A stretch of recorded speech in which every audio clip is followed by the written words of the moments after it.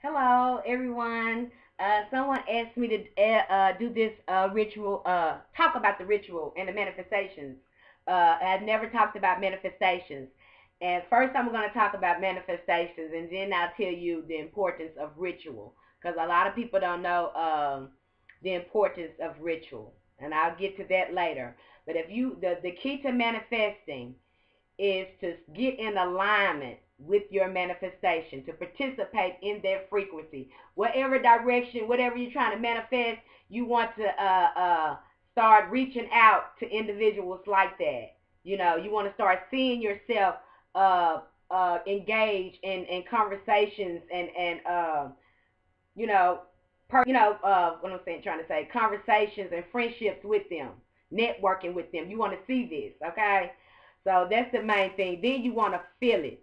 The main thing is feel it. Is feel your manifestation like it is happening right now, and to be in that frequency. Whatever it takes for you to stay in that frequency, you need to stay in that frequency. You need to feel it like it's happening now. What's the other key with it? And the main thing that I do that help me manifest is I have a manifestation I say to myself every night before I go to bed. I look at myself, I convince myself, I hype myself up uh, every night by certifying that I am a divine being. I am a manifestation powerhouse. I can manifest anything I want to. I attract, the people on my same frequencies that's trying to do the same thing I'm trying to do. I see myself with these people. I see myself as, I'm sending these thoughts out because I know this energy. I affirm every night. I do this every night. I affirm that my energy, it never goes back a void. And this is scientific. I assure my being that every night. I assure my being that, and I psych myself out. It's sort of like a pep rally. It's sort of for the pep rally when you start tapping into your divine self. So y'all start affirming my divine self, affirming my creative potential, that I am this energy that I send out, and I start seeing myself. I start creating these scenarios of seeing myself in these fortunate circumstances that I create for myself. And then I don't only send the thoughts out, I feel myself in that vibration every day. I do something, I do an activity in that vibration every day that keeps me in that frequency. So you want to stay in that frequency. You want to live that frequency. A lot of times we're not manifesting because we're scared to live in that frequency. We're scared to live in our higher selves. You know, you have to get in that frequency. And so I send that out every night for about 10 minutes. I do this. I finish my ritual, what I have wrote down that psyched me out, and I remind myself after the ritual I'm a manifestation powerhouse. It's just sort of like a awaken. It's like a positive thought process. I just reaffirm myself. I give myself a reminder of the power being I am. I can create. And so I start living in that manifestation. Not only do I do that, when I see other people that's in the frequency that I'm giving to, like I seen somebody, they needed some help, they needed a donation, kind of what I had going on. So I give, you know what I'm saying? I give, you know what I'm saying? So when I see something, or when I see somebody, if I go to a black owned business, whatever, I see I can do business, I haven't did it, then I'll buy something from them. Just, it don't have to be a lot of money. I just buy something because I want that energy. I want that frequency. You know what I'm saying? Mainly because I want to give back, and I know what they're trying to do, so I want to participate in this frequency because I want to feel what they feeling. You know what I'm saying? I want to share that frequency, that energy with them. So I give back. I do business with them, with black-owned businesses. So that's the main thing too. You want to participate in that frequency if that's what you're trying to do. The thing with ritual, ritual is important because it helps the complexity of our minds. It helps you bring your manifestation into form. Okay, you can actually, you're focusing that attention during that whole time, doing this. So it just helps you move that, shift that energy and bring it into existence and bring it more form. That's what ritual is important for. So that's why our ancestors did ritual, and it connects us with nature. You know, and in ritual we can always bring in our ancestors to help us bring things into form too as well.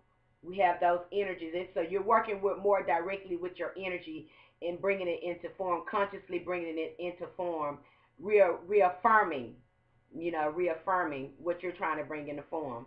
But I did a rice ritual, and I used a green teacup, because I was trying to bring in abundance and a prosperity. Uh, uh, I was trying to bring that in, and I also used the incense. I also use money incense. So there's all sorts of money incense they have out there. I have some on my website, www.chemistry.com. You can go there, and I burned them inside the rice cup to attract that, because smells attract energy. Smells is energy. Everything is energy. And when I burned that, I imagined that abundance and prosperity. Because rice, when you see just a lot of it, I see all that coming near me. I see myself attracting it like I'm vacuuming in all the fortune and whatever I want, prosperity and abundance I want for myself. So but I also participate in that frequency as well. Okay, like I want people doing business, black owned business with me. I do business with them. I give to their cause. When I move to do something, I do it. So we have to participate in that frequency too, and you have to feel yourself with it. So you could do the rice ritual, and I also burn the green candle. I'm a candle burner, and I use some money oil. I have money oil on my website as well. So you can go to www.chemistry.com and use some of the money oil as well on your, and it's other oils that you can use too. Um, for it. You can use plain olive oil if you don't want to get the money oil, but I use money oil on mine. Um, I'm trying to think, you know, um, learn how to anoint your candle, you know. A lot of y'all are not into this, so it would just, do your research on ritual and candle ritual. I want you to do it correctly because I did it correctly.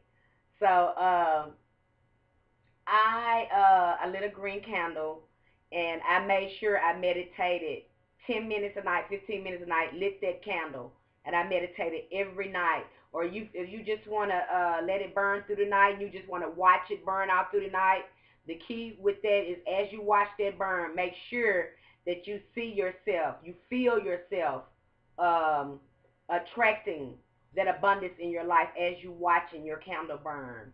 That's the most important thing. You're bringing it into the existence. You want that energy to be in there. You want to be feeling that when you anoint your candle as well. You want to have your mind totally focused on what you're trying to manifest while you're setting up your ritual. That's important. You don't need any distractions. That's the focus. This energy is not going to go back. It's not going to come back void. And if you're not focusing on it, it's not going to work. That's the main thing is using your mind right now, because your mind is the tool that's going to help you create. So your focus of your mental energy, when you're putting it out there in the universe, it's not going to come back void. Anything that ever starts is born in the mind first. Okay? When you wanted to buy a car, you thought of it first, and then you start getting an alignment of manifestation, saving that money for that car, and the opportunities presented itself, and you got the car. So that's kind of like we create every day. I know you're saying, oh, that's not. It's the same. It's the same thing. We do it unintentionally. If you pay attention to the synchronicity in your life, you'll understand that we're manifesting all the time, and we're not used to it. It's not that we're not used to it until we get ready to make these big manifestations. And some of us are scared of these big manifestations because we're scared to live in these big manifestations. But you have to live in them. If you want them to manifest, you have to live in them. You have to put yourself out there. You have to feel and live like you're in that manifestation. So that's important. So a lot of the manifests we doing, we don't pay attention to it because that little small thing. Oh, this is small. That don't make it a difference. Yeah, that makes a difference. If you pay attention to your thought process and what you come in contact with daily, you'll see that you manifest all the time. You may be thinking about somebody and they might call. Me and somebody was talking about that earlier. You thinking about something and they might call. You know, so we do little stuff like that. So that's important too. I'm trying to think if I think of anything else. Oh, and I wanted to talk. Some of you are trying to manifest not abundance, and you're trying to manifest a partner. I get a lot of people want to know more about that. The complications with trying to find a partner, and that people don't understand, you have to be in alignment with that manifestation. And sometimes we have been hurt in these past relationships, and the universe and our God self know that we have not purged that pain yet. And we don't know how to love ourselves the way we are. You know, we don't know how to just learn how to fall in love with ourselves, and enjoy our own company. And some of us need that before we need to purge these past relationships we have not gotten past before we can put ourselves in alignment for somebody to truly love us and for us to truly love them. And that's how that things work. That's how things work. And if things are going on in your relationship, there are healing remedies that you can do. Sympathetic healings that you can do. There's also rituals out there for that. But I leave that up to you for your exploitation. It's for you to explore on your own. That's it works best that way. I tell people that want, stuff like that done for them. It works best because your intentions and emotions are very, very strong. And so only you can, because that's what makes it work, is your intentions and your energy. Uh, but it is people that do it. It is people out there that do it. But I don't do it. I believe, that if something like that is happening, you have not met anyone. It's obviously some work you need to do to yourself. Do on yourself, and then you'll find the right person, because that's kind of what happened to me. I did all the work on myself. We have to do, and we all have work to do on ourselves, because some of us have been damaged. We've been damaged, and we know we're not going to be doing anybody any good right now if we get somebody. And we know that, but we want somebody anyway because we lonely, you know. But if we looked outside ourselves, we'll know that, you need to do some work in these particular areas, and all of us do, you know, when it comes to these relationships. I'm just going to tell the truth on that. But I hope this video helped you. I hope it informed you. But it's that easy to manifest, people. It is not that hard. I meditate 10 nights. I meditate 10 minutes a night. And I always keep a charm or something with me that remind me of my manifestation and keep me in that vibration. Keep me in them high vibrations. Whether it can be a ring, it can be a crystal, it can be any kind of charm you want to use that you can touch once your mind start drifting or going, away from your frequency. That's gonna away from the frequency that you're trying to do. And you can have a ring or something. You can touch it where you can start feeling that manifestation, bringing yourself back into that frequency. And you have to line yourself up with it. If people is not letting you tap into your frequency, the people around you is disturbing you from your frequency, you need to cut yourself off from them, because you need to focus on your manifestations. If they are distracting you from your manifestation and your focus, and you're not trying to stay in that frequency, you need to separate yourself from them. That simple. Some of our stuff ain't manifested because we're around the wrong frequency as well. It's just like on a radio station. You know what I'm saying? You got all this different, you know what I'm saying? How you trying to get in the station, but it ain't quite coming in. But it's because there's other stuff around it, you know what I'm saying, that's messing up your frequency. Sometimes we have to get away. And that's what I had to do too. People that was on my frequency or whatever, I cut them off. I cut them off just that simple. If you're not on my frequency, you know what I'm saying, what I'm trying to do, don't tell me that my dream is too big, that it's impossible or anything. I don't mess with people like that. I don't mess with people like that. I don't mess with people that put limits uh, on my manifestation. I don't mess with people like that. I do not. I do not. Because just because you have limited your God given ability, you're not finna limit mine. Because now I don't know. I just look at it like this. Now that I know you limited, when I had this conversation with you, I'm always gonna have this conversation like you limited the being that I am, and I'm a limitless being. So let me remove myself. I want to be around you as less as possible. You know what I'm saying? I love you from over there. I love you, but I don't need to be around that frequency because it's clashing with what I'm trying to do. So some of us got to be that simple with people. You have to move yourself. If people are not on your frequency, you need to get with people on your frequency. People, and you need to see yourself like that and live on yourself. If you got somebody that's always, messing up your frequency, you know what I'm saying, get away from them. So you can focus on, you're gonna feel a lot better and you're gonna be able to manifest a lot better. Get away from people like that that's limiting your manifestation abilities. You know what I'm saying? That's the main thing too. Get away from it. And some of us don't want to cut these people off. You know what I'm saying? They won't want to cut them off. But you have to cut them off. You know what I'm saying? If you're truly trying to manifest, and you're trying to bring something to the existence, and they don't believe in they don't believe in your ability, you know what I'm saying, to manifest, you know what I'm saying, you have to get away from them. Because they're not going to do nothing to discourage you. And before you know it, you're going to have this doubt in your mind, that seed in your mind. And it takes you a minute to get that seed out your head anyway, from religion then told you that you're not God, you can't create. So you have to get away from them people like that, because before you know it, you'll start to reprogram yourself with them lies again, and then you won't be able to tap into your God-given power. So if you're around people that they think they're limited beings, that's what I call them, limited beings.